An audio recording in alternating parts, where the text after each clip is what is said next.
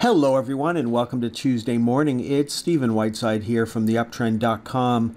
In the pre-market this morning, things are fairly quiet. Stock index futures and commodities are basically flat at the moment. We do have PPI numbers coming out at 8:30 this morning. That could certainly change the tone of the market.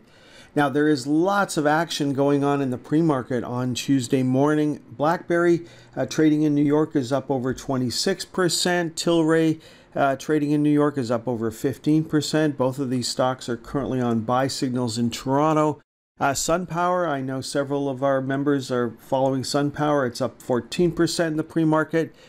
We've got Home Depot out with earnings. It's trading higher this morning, up another $6, currently on a buy signal. Now, the VIX moved up yesterday to the lower channel line. A close above 1449 would give us a buy signal on Tuesday. We saw a lot of bearish reversal signals in Monday's trading action. Looking at the Dow Diamonds, it did not close below the previous day's low. So that's the first thing I would look for. It's one thing to thrust higher and pull back. It's another thing to close below the previous day's low. So while we hit a new high yesterday, we did see a pullback for the Dow Diamonds. We saw a basically unchanged for the SPY, the Spider ETF. Inside day for the NASDAQ 100, inside day for the Russell 2000. We saw the small cap ETF make a new high before pulling back. So two bearish reversal days in a row. Again, we did not close below the previous day's low. Inside day for microcap stocks. Looking at the Canadian market, the iShares for the TSX 60 just pulled back 10 cents yesterday. Cameco was the big loser on the TSX 60, back on a sell signal as of last night's close. We had a reversal for Nutrien, and we've got Restaurant Brands on its second day of a sell signal, so no change there.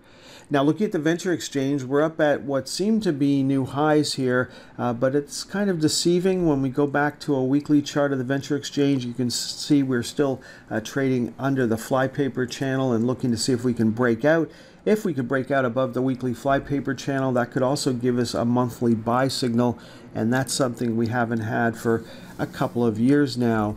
Let's move on and take a look at the most actively traded stocks from Monday's trading action. And this is a little deja vu-y. We've got AMC at the top of the most active list yesterday, and it was up over 78%. And of course, everybody's calling that a short squeeze. And there's no other explanation for it. There's no takeover offer, and there's certainly no major change in the movie theater business. So we're up over 78%. We continue to move higher this morning. Now, we actually ended Friday on a sell signal. We closed at 291. You come in on Monday morning and you see that we're going to open up at 352. There's no reason for you to take that sell signal. And of course, it continued to move higher throughout the day. It's actually up another 93% in the pre-market this morning, trading up over $10 right now. So we went from 291 to over $10 in just 2 days. That is definitely a short squeeze. Now, I talk about shorting all the time, but I've got some rules. I don't want to ever be involved in a short squeeze. I want to short stocks that I want to own. So big cap stocks that I follow on a regular basis that I want to continue to own. Those are the stocks I short. I don't short them because I don't like them. I don't short them because I think Apple or Visa or Goldman Sachs are going to go out of business. I short them because they go up and they go down. And so when they're going down, why not make $5, $10, $20 while they're going down? And then I've got that money allocated to buying them again. So, you know, I'm not, if I want to follow Apple, if I want to follow Tesla, it doesn't matter. But I've got that money set aside. So when we get a new buy signal, I'm going to close the remainder of my short position if I haven't already taken money off the table, and then I'm going to go long the stock. I want to short stocks off the top of the panic zones when most people are still bullish on the stock, even though it's starting to move in the other direction. I want to short a stock when a right side sell signal has been generated. That is a buy signal for a short position. I never short a stock because I think it's going to go down, or I don't like the stock, or, you know, I wish the stock ill will. I just do it because it's part of the cycles of the market. Stocks go up, stocks go down. I just want to make money when they're going down. I don't think they're going to zero. That's not the type of situation I'm going to get myself into. Remember, gains are limited when you're shorting a stock. When a stock is at $2.91, it can only go down $2.91. On the upside, losses are unlimited. As you can see, a stock that traded at $2.91 on Friday is now trading over $10. It can go to 20, it can go to 30, it can go to 40. Who knows how much these guys are going to squeeze the stock higher, but losses are definitely unlimited. So I want to short stocks that I don't think are going to get taken over. You know, I don't think Apple or Visa or Goldman Sachs, I don't think any of those stocks that I follow closely are going to get takeover offers anytime soon. So, you know, those are the stocks I want to short. I don't want to short penny stocks. I don't want to short stocks that could be get a takeover offer or new management that could shoot the stock higher tomorrow. That's not the type of shorting I'm getting involved in. And I'm certainly not going to be shorting AMC. If I was going to short it, off the top of the panic zone's early warning signal went off. The chart started to turn red. We got a right side sell signal. That's the time and place I want to get out. When it's oversold, when you've got an elongated pressure zone here telling you that it's broken. These are the stocks that get set up for short squeezes. And here we had another pressure zone. The chart started to turn blue. That's the time and place where you don't want to be involved in a short position. That's also true for GameStop. GameStop's been on a buy signal for a couple of weeks now. It was up 74%. It's continuing to move higher on Tuesday morning. Novavax was also up yesterday, up another 47, 48% on the day. So that one's continuing to move higher in the pre-market this morning. Now, NEO is still on a buy signal. No change there. No change for Apple, trying to hit 187.50. If we can clear that, then 193.75 comes into play. No joy for Tesla, still looking for a close above $179.04 on Tuesday.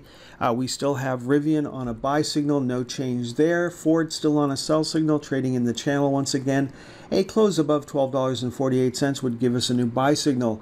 Now, we talked about Ford recently, the fact that we are projecting lower prices here, but you've got to take into account any previous areas of support, and we're certainly looking at that at the moment, still holding $12. Some people are looking at a possible head and shoulders here. That would certainly come into play if we broke the $12 level and started moving lower. Of course, before we get down to this projection down here, there's also another level of support just below $11. So that hasn't come into play yet, neither has our projection. We're still holding $12. Now, SoFi traded up through the upper channel line. A close above 721 would give us a buy signal. Would I take that? No, absolutely not. SoFi is still a very weak-looking stock. We made a high here, a lower high, a lower low, lower low, lower high, lower high, lower low. And the last two buy signals failed very quickly. So not a stock I'm interested. Compare that recent pullback in SoFi to this one, SoundHound.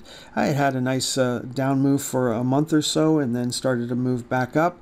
So when you get down here, you got to figure most of the people that hate the stock have had the opportunity to sell, and now you're looking to see if the fans can come back, and so far that looks like it's the case. We had an inside day yesterday. We had lots of inside days on Monday. Those are days of indecision. Traders probably waiting to see how the PPI numbers look this morning. Then Intel. Intel might actually walk itself into a buy signal. Channel is continuing to move lower. Intel is continuing to move sideways, so we may see a buy signal here. Would I take it? Nope. I'd rather follow the winners and buy them on a pullback than chasing something like Intel, a stock that nobody wants at the present time. Then moving on to the Canadian market, there we've got Enbridge, an inside day on Monday, so no change in trend there. A little reversal for Manulife. Manulife, we were looking for a move up to 34.38 and then 35.94 last week, and we've almost got to 35.94. So we're trying to, obviously that is a level of resistance, and we've got sellers coming in just below that. And the high yesterday was actually 35.72. So hoping if we can tag that on Tuesday, that would be great. But otherwise, it's certainly had a nice run over the past couple of weeks.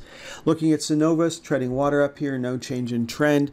We've got a new high for the Royal Bank, heading towards the top of our projected trading range on the daily charts of 143.75. If we take that out, then 150 would certainly come into play. No joy for ARC, still treading water up here. Again, I'm not really interested in chasing a lot of these resource stocks that are already up at the top of the panic zones. That includes Suncor on a buy signal right now, no change in trend.